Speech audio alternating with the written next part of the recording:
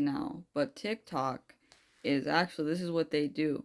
They apply all of these new rules, new whatever things you could say and you can't say, and what they do is they go to your old videos and they flag them. They flag them. Yeah, that's right. That's what they do.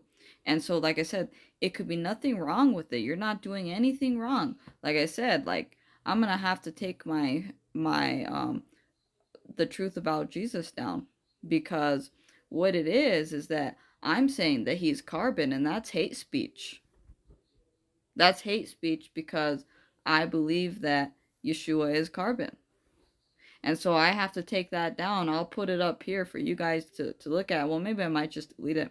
But yeah, basically, all the stuff that I say that stating that Jesus was carbon, that's hate speech.